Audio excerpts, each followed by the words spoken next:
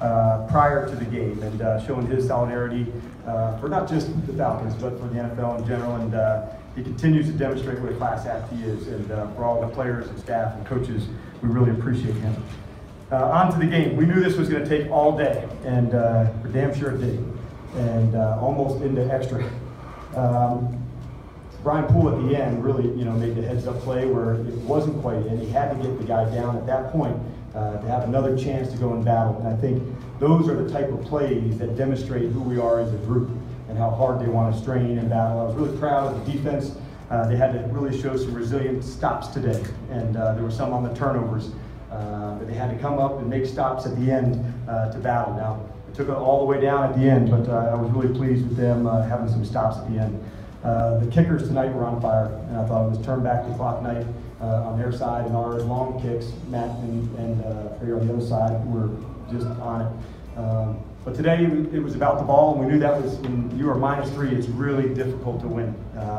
And so for that part, we know we can get a lot of that cleaned up. I was certainly admired our team's toughness, the effort that they play with, and we feel like we got much to clean up on for us to play at our best. So with that, glad to open it up to your questions regarding a hell of a finish. Yeah, Coach, the 2 replays swung 14 points your way. Sanu's, what did you all see on that? And on the final one, the knee down, that's automatic replay view. Correct. So the one with Mo, we really thought that he had got the ball across. And so the guys upstairs, Jerome Henderson was the one who was really on it first. And he said, hey, he got the ball across. And at that point, we felt like it was worth taking a shot at. He had a good enough view at it, and that's really the process we go through. Jerome's the one in the press box that assists me, especially with replay. And then at the end, we thought maybe that would be the case as he went down, and we approached the official to say, okay, there was 8 seconds with no timeout, so what will happen? And of course, that would be the runoff, and that's where it would go to. So I did ask him that as we went. Was that an automatic review, or did you have to? It was an automatic one because they ruled it a score.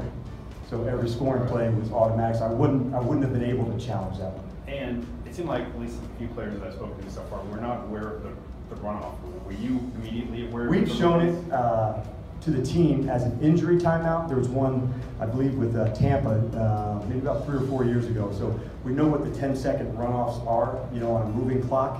And that's one that we didn't cover, but most of the ones we talk about are, like an injury in a 2-minute.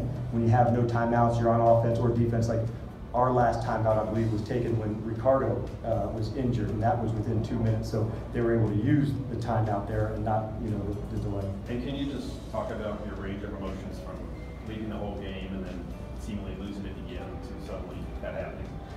It was pretty calm. No, honestly, it was a battle for it, and I was disappointed, that we were, had some of the turnovers. I thought that was a real factor in this one.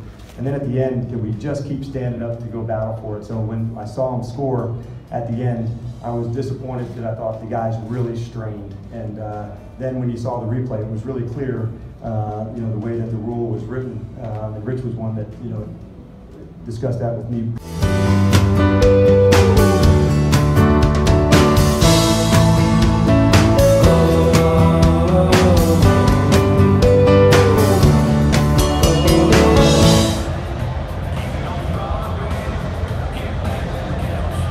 Brooks Reed working on his takeoff pregame.